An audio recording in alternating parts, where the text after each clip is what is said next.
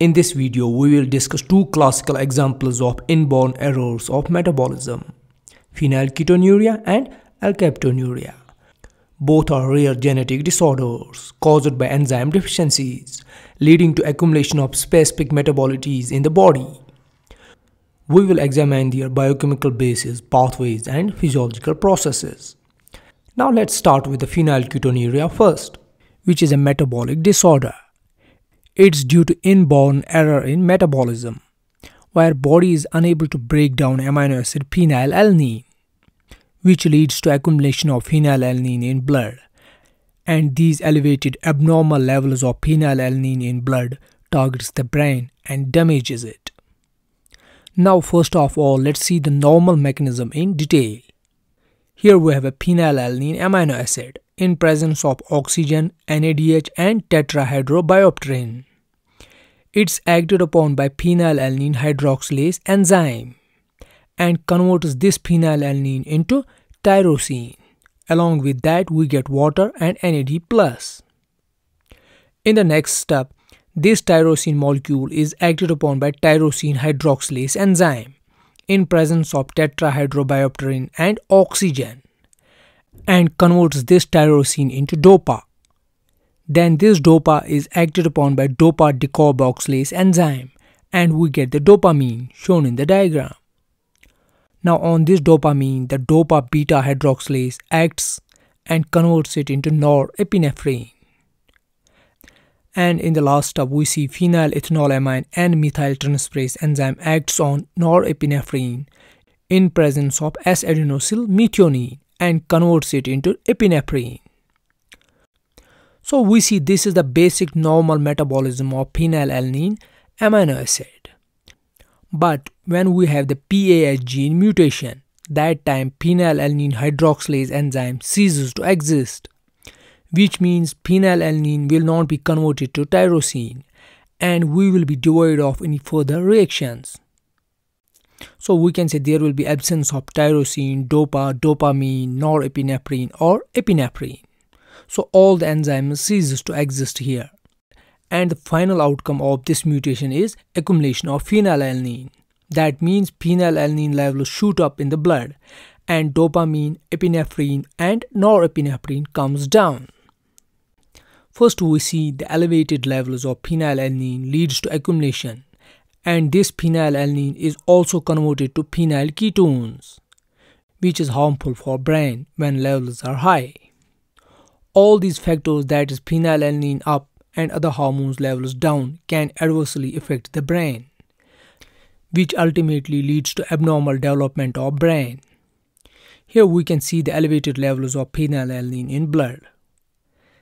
This phenylalanine can cross blood-brain barrier since it's able to utilize the L-type amino acid transporter, that's LAT1, which other amino acids also use like leucine, glutamine. So when we have the elevated levels of phenylalanine in blood, it competes with other amino acids to cross the blood-brain barrier. And with this we get the increased levels of phenylalanine in brain, which damages the brain eventually. Now let's see how PAH gene mutation occurs. The PAH gene is located on long arm of chromosome number 12 at 12q23.2. It has 13 exons and 12 introns, which encodes monomer of 452 amino acids. Now talking about the mutation of PAH gene, it has got diversity of mutations, of which one is R413P mutation, which includes G to C transition. Here we have a normal sequence CGC at 413 position, running from 5' to 3' direction. This CGC codes for arginine. Now in case of mutation, G is getting replaced by C and we get the CCC, which then codes for proline, thereby changing the whole sequence here. That leads to mutation. Now moving towards the genetics of phenylketonuria. On the left we have an unaffected carrier father with capital R and small r alleles. And on the right we have an unaffected carrier mother with capital R and small r alleles. Here in this diagram, these form as the separate alleles. Now upon cross we get the capital R individual, second is capital R small r individual, third one is capital R small r, and fourth one is small r. The first one is homozygous dominant, second and third one are heterozygous dominant, and fourth one is homozygous recessive. So we see the first one is unaffected, second and third ones are carriers like their parents, and fourth one is affected since both the alleles are recessive in nature. So this is the whole genetics of phenylketonuria along with the phenylketonuria metabolism. Now moving towards Alkaptonuria, which is also an inborn error in protein metabolism caused by mutation in HGD gene located at 3q21 to 23. This HGD gene drives the synthesis of enzyme homogentisate 1,2-dioxygenase enzyme, which is crucial for protein metabolism. We see this enzyme acts on HGA, that's homogentisic acid, and converts it into MAA, that's mallyl acetoacetic acid. But when we have the mutation in HGD gene, that time we are not making this enzyme, and homogentisic acid is not getting converted into mallyl acetoacetic acid. That ultimately leads to accumulation of HGA within the body, which proves to be fatal in many ways, which we are going to see later on in this video. We also see this condition shows autosomal recessive pattern. Now let's see the Alkaptonuria metabolic pathway. It starts with phenylalanine amino acid, which is acted upon by phenylalanine hydroxylase enzyme and gets converted to tyrosine.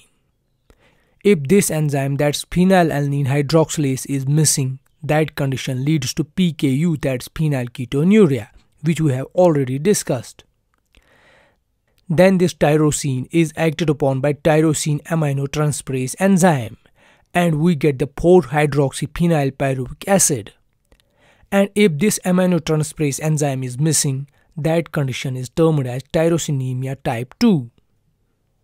In the next step, 4-hydroxyphenylpyruvic acid is acted upon by 4-hydroxyphenylpyruvic acid dioxygenase enzyme and converts it into homogentisic acid.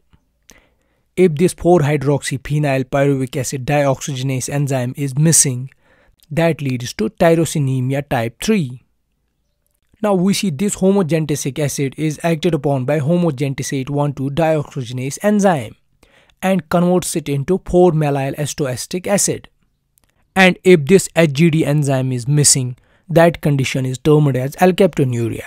Now let's keep this condition as such. Further, let's say all the enzymes are working properly. So from here, that's 4-mallyl acetoacetic acid is converted to 4-fumaryl acetoacetic acid by the action of isomerase enzyme. And then this is further converted to fumaric acid and acetoacetic acid by the action of hydroxylase enzyme. And we also see the branching of this pathway, that's 4-mallyl acetoacetic acid plus 4-fumaryl acetoacetic acid gives us succinyl acetoacetic acid. And later this is converted to succinyl acetone. So this is the whole metabolism of phenylalanine amino acid. And within these reactions, we are going to see how the Alkaptonuria occurs. The blockage is here. The HGD gene is missing and we do not get the further reactions. So the pathway ceases from here. But when we get the accumulation of homogentisic acid, it is acted upon by HGA polyphenol oxidase enzyme.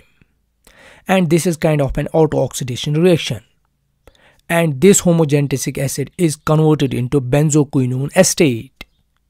Now from here the polymerization starts. We see the benzoquinone acetate is polymerized into alkaptone, which is an ochronotic pigment. We see this alkaptone is dark pigment from which the Alkaptonuria gets its name.